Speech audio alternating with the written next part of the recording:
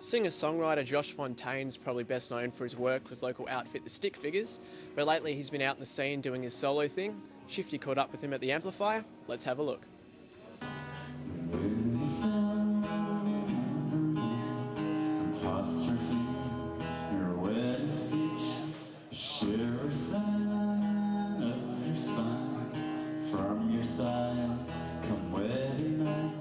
I just wanted to firstly ask you, Josh, you're known for your work with the Stick Figures, and you've launched a solo project as part of a sabbatical, if you like.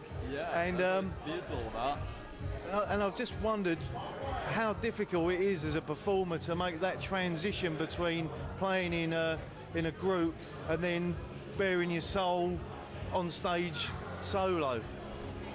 Yeah, I sort of liken playing with the Stick Figures to being in the army, you know, I mean, in a respectful way, you know. If the Stick Figures are the army, then I suppose playing solos like being in the Boys Brigade, you know, where songs go through a transitionary period, you know, like I introduce new songs as a solo dude, and they become men, and when they're men, they're in the army with the Stick Figures. When he's at work, will you touch yourself? Would I be beneath you when your body bursts with a song that over me? Basically, songs come to me like Michael Jackson, unfortunately. They come to my head, like I'll be walking down, you know, the street to the shops, and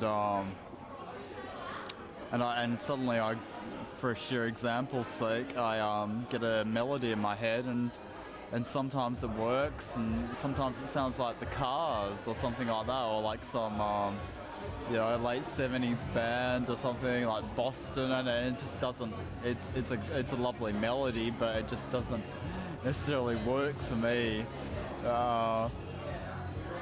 Yeah, sometimes, I get like a melody in my head, and then I try and repeat it to myself. I keep singing to it. If I'm on a bus or something, I'll keep singing it in my head, and then hopefully I get to a guitar in time, and you know, and hopefully it works out into a song.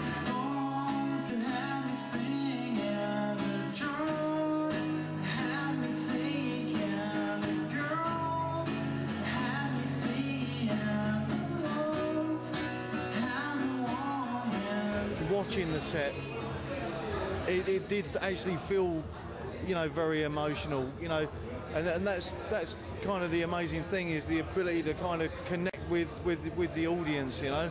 I mean, how important is it for you to get that kind of feeling back off the crowd and for it to be reciprocated? The fact that people would actually come out, you know, and they'd get off their internet, they'd get away from their TVs and come listen to you play a song. I mean, that's a beautiful thing. I mean, they don't have to.